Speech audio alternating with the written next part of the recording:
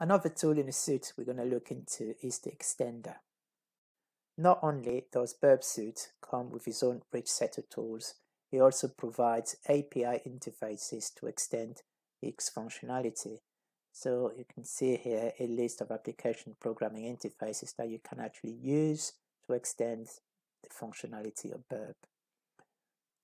Burp also has its own store called the Burp Store, which contains different types of extension which are ready to load and use. Burp extension can be written in any language, Java, Python, or Ruby. However, for Python and Ruby, you need to set up an environment, which is not part of this tutorial.